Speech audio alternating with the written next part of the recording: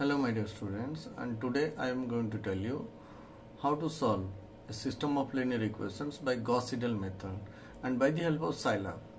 Okay, so here I have taken the equation 4x plus 3y is equal to 14, 3x plus 4y minus z is equal to 12 and minus y plus 4z is equal to 6.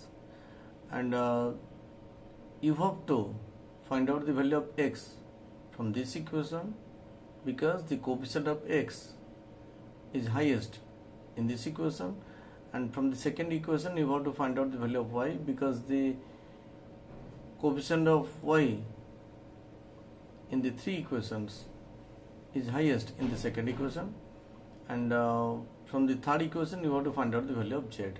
So I have written x is equal to 14 minus 3y divided by 4, y is equal to, from the second equation, 12 minus 3y 3x plus z divided by 4, and from the third equation I have written z is equal to 6 plus y divided by 4, and you should put the brackets in the proper manner. Okay, so here I have taken the initial value x is equal to 1, y is equal to 1, z is equal to 1, and I have taken 10 steps from step 1 to step 10, and here I have taken the colon, not the semicolon.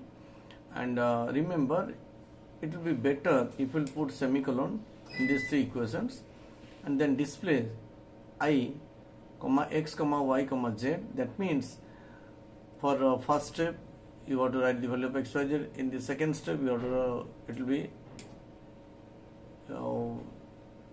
the x, y, z values will be given, it will be obtained, and similarly end function then display x, y, z, the value of x, y, z are. That means after 10 steps you'll get the value because I have taken 10 steps, and this is the most easiest method in Scilab. In other way also you can get, but you can match the answers in any one of your books. Okay, so let us take this one, and I am let us execute this one. See, these are the values, 10 steps, and see here, very interesting results you are getting. Here step 1, step 2, step 3 to 10 steps, and the value of x, y, z are the last step that it is written here. Okay, so in this way you can get the values of the system of linear equations by Gauss Seidel method. Okay, so any system, any example also you can take and tally with your books, so that it will be clear that the program which I have given is correct or not. Okay, so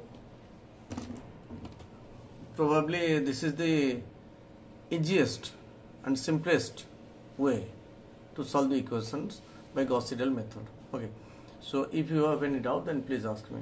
Okay, and but remember this method, that means Gauss Seidel method can be solved by Scilab in different ways, and this is the most easiest technique and program which I have done. Okay, so thank you.